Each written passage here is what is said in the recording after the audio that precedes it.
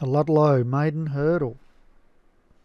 3 mile 2 furlong. Number 1 is Bishop Brennan for Kevin Minahan. We've got Cider Gold, the favourite for Hollywood Hinton. 15 to 8. Half Hour Hancock, the Sly Otar, Vanguard Dream, Black Absolute, and Rock and Robin for Pontypool Racing. And away they go.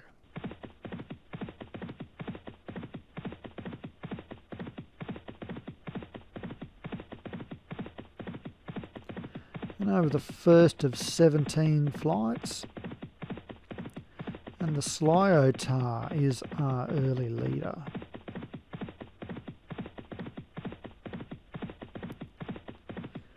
Moving into second now, Cider Gold.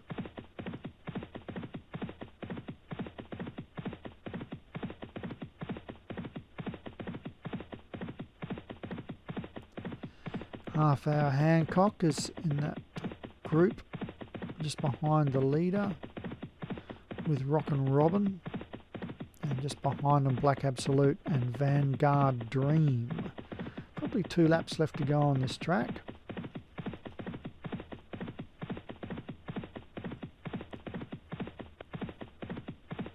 Stabling area in the background there.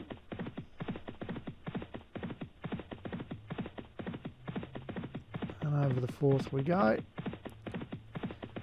So this one's over 3 miles, so we may run into the 3 mile pull-up curse.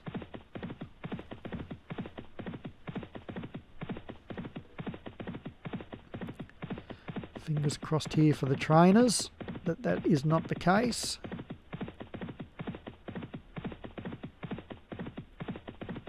So it's the Sly Otar.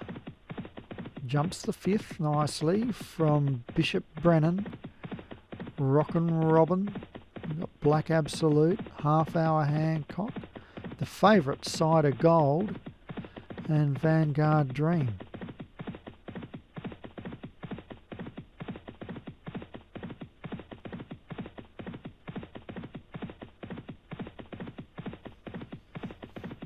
Well, this leader's doing it easy. Didn't have to work at all to take the lead. It's got a nice little gap between itself and the peloton. So go over the 7th. Cider Gold now pulls its way into second spot from Bishop Brennan. Kevin trying to make up for the last race where his horse was the favourite and finished 3rd in a field of 4. Or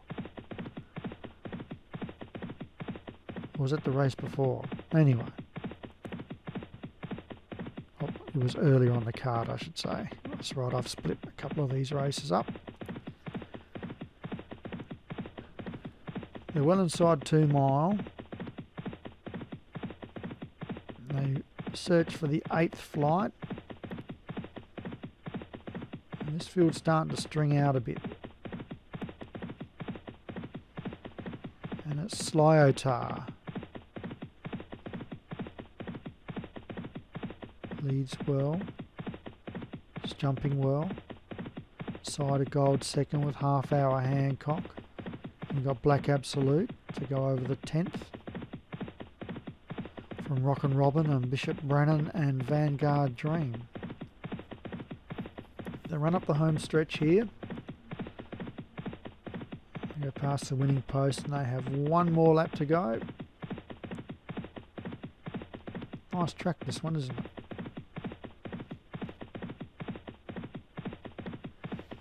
And Sly Otar has been leading from the flag drop. Oh, we've got to pull up. The favourite's out.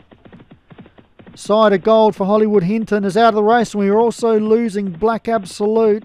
So we're down to a field of 5.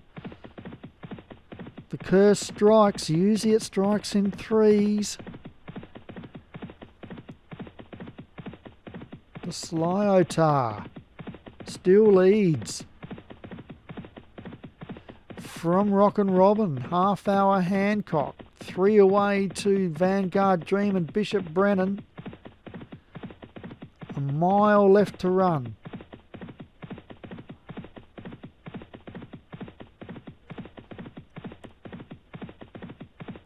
And the Slyotar. Can he keep going, or she? Leads by 2.5 to Rockin' Robin. Poised.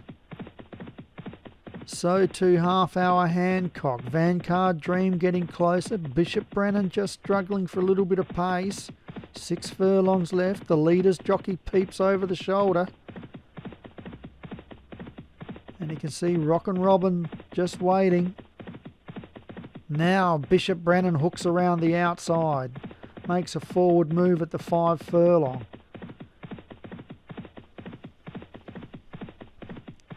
Vanguard Dream looks like it's just ran into a pool of mud. And that's almost stopped. At the 4 furlong, the Slyotar still rolling. But Bishop Brennan's inching closer. And moves up on the outside. So too is Half Hour Hancock.